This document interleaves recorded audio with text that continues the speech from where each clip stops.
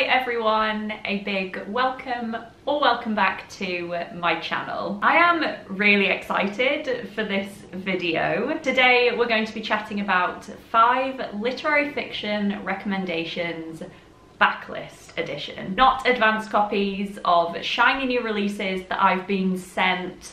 Nothing that was written in the past 20 years. These books were all published in the noughties or earlier, and they are all so good. When I came across each of them, I was overjoyed because they are all stunners, and I really want more people to read them. Please chat to me down below about literary fiction that came out in the 90s, 80s, 70s or earlier that you want more people to read. Let's give them the attention they deserve. First up, we have Rattlebone by Maxine Clare, first published in 1994. This was republished by Daunt Books Publishing last year. Set in 1950s Kansas, it explores the lives of the residents of a small black town, primarily through the eyes of young Irene Wilson as she goes through her coming of age. This has every element of a modern American classic. It is exactly what you would expect it to be, exploring themes of community and passion and love and joy. Maxine Clare captures this town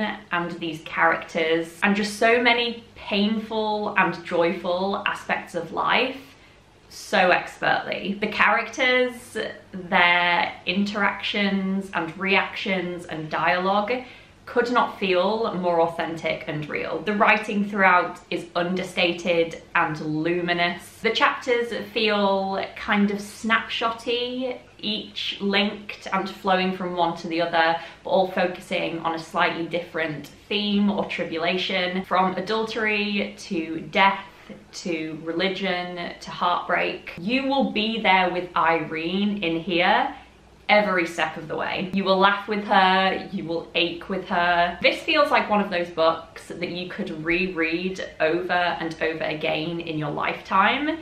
It's honestly a triumph. I've not stopped thinking about it since I read it last year. I cannot believe more people aren't reading it. Next up, we have An Equal Music by Vikram Seth, published in 1999. Set across Vienna and London, this one tells the story of Michael, a violinist in a string quartet. When Julia, his first love, whom he has never stopped loving, turns back up in his life. I don't think I've discussed this book on my channel since like 2018, when I first started my channel and read this for the first time. It is time to bring it back. Vikram Seth is more well known for his longer novel, A Suitable Boy, but this is honestly such a stunner. It's a book about music and the relationship a person can have with their music as they create it. I have never read a book that so beautifully and so accurately speaks to the power of music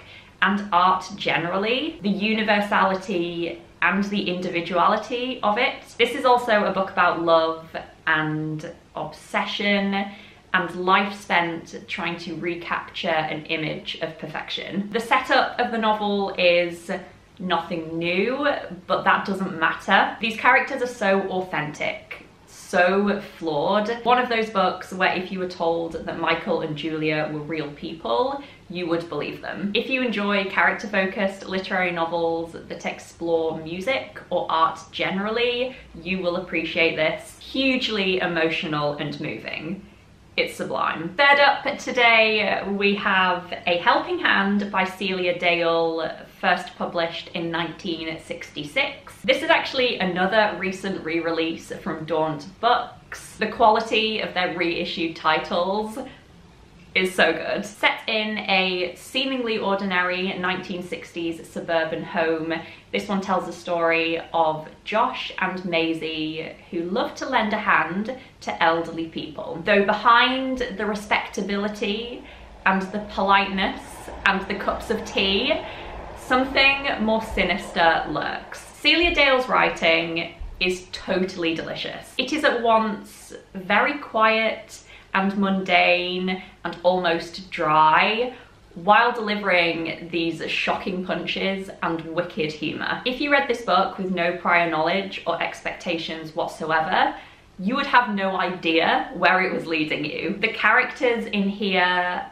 are so bang on. She does not shy away from the dark sides of human nature, the greedy, the self-obsessed, the sinister. Some author, who I can't remember right now, actually reviewed this as being the accuracy, understanding and quiet wit of Jane Austen plus murder. Come on. If you love quiet crime books or books that feel a bit weird or quirky, you will love this. Such a unique and clever writer. I am so glad that she is coming back into the spotlight. I urge more people to pick up her work. Next up, we have Breathing Lessons by Anne Tyler, first published in 1988. Set over a single day, this follows mid-50s married couple Maggie and Ira as they drive 90 miles away from their home to a friend's funeral. An unexpected detour along the way brings them to their ex-daughter-in-law and granddaughter's house, with meddlesome Maggie secretly wanting them to move back in with her son. I'm sure everyone is already aware of Anne Tyler. She has a massive backlist of stunning literary novels,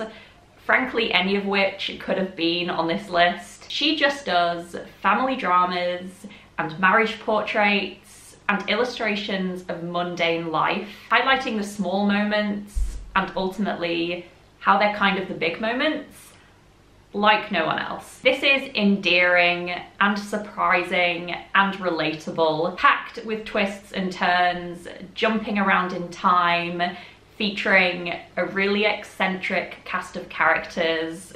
This just feels so textured and rich. Every single scene and insight is a delight. Anne Tyler is just the best kind of reliable author. If you haven't explored her backlist yet, what are you waiting for? And finally, today we have Gilead by Marilynne Robinson, first published in 2004. We're ending on a biggie. There is no world in which I can say that this book is underrated.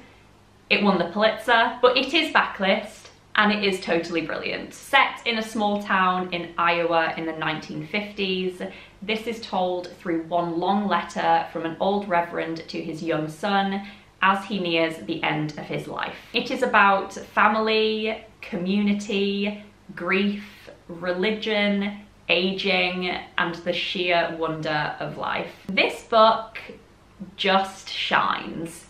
It is glorious. The second person narration is really powerful. The relationship between the protagonist and his son is so well realized and affecting. You can feel the intimacy and the longing and the pain throughout, as well as moments that are so stark and devastating in here.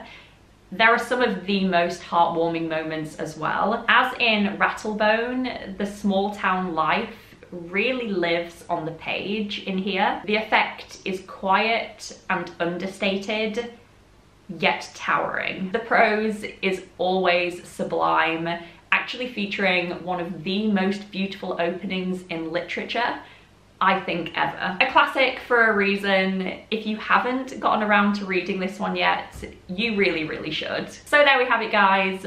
5 backlist literary fiction books that I totally love and really want you all to read, please. I love chatting about and discovering brilliant books from the past 50 years that aren't the hot new releases that everyone's talking about. So please do give me your best recommendations down below. Anything that you love that's a hidden gem that I probably haven't heard of, I would love to add to my list. Thank you all so much for watching this video, guys. I really enjoyed this one. I hope you all did too. I hope you got some recommendations. I can't wait to chat to you all down below in the comments. Thank you again for watching. I hope you're all doing really well, and I will hopefully see you very soon in a new video.